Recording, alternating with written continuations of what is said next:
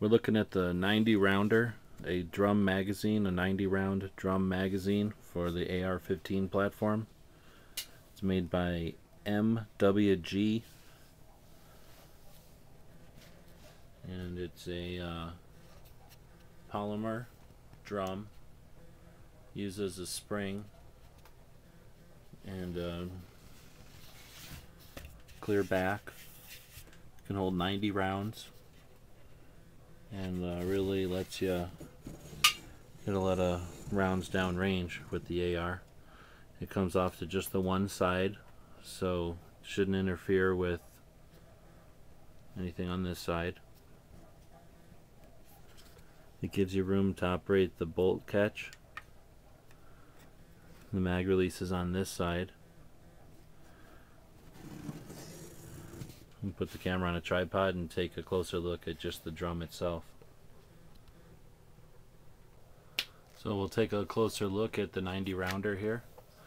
Again, you can just use the magazine release like normal, and it's got a neck there that's similar to an AR-15 standard box magazine, and it'll just fit right into the magazine well. It's a little bit lighter. It says it's 33% lighter than a metal drum magazine. Doesn't really weigh much.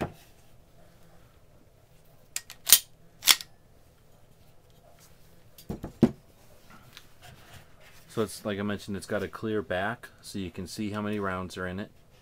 They mentioned not to store it loaded. While this is fairly rugged, I would suggest this probably isn't designed for taking into the war zone, but this would be pretty fun if you have a range with a lot of reactive targets, for example, where you don't need to go out and reset every 5 seconds. And you know, giving yourself quite a few rounds could be a lot of fun. I suspect this would also be real fun for the guys that have M16s. So it comes with a C&J Weapons loader, which is designed to run with stripper clips. But you can also load it manually. They suggest that you always use the loader and not to load them by hand, and the reason for that is to keep the adjustment correct. We'll go ahead and grab some ammunition here.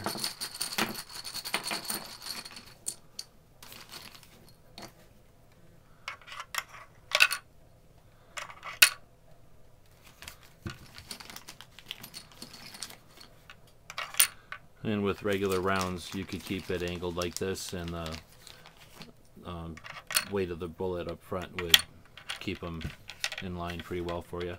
So now it's stacked with a bunch of rounds, and then this plunger goes in, and you don't do it fast.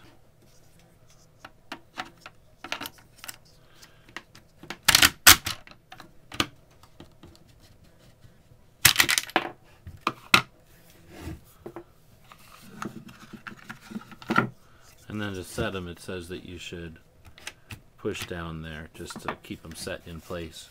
And I didn't load 90 of them, but you can see how it starts down the magazine well and then down into the drum itself. And they're double stacked, just like a typical magazine. It's just that the magazine is curved back in the correct shape so that it won't bind up and it'll feed well. It mentions not in the instructions here.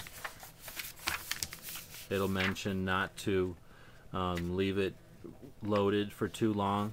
The spring is very long and you don't want it to compress incorrectly. You want to keep it clean. Obviously there's a lot going on with this to have such a high capacity, so you want to keep it in good working order. So we'll take it out and shoot it a little bit and see how it works. It's the 90 rounder from MWG company out of Florida.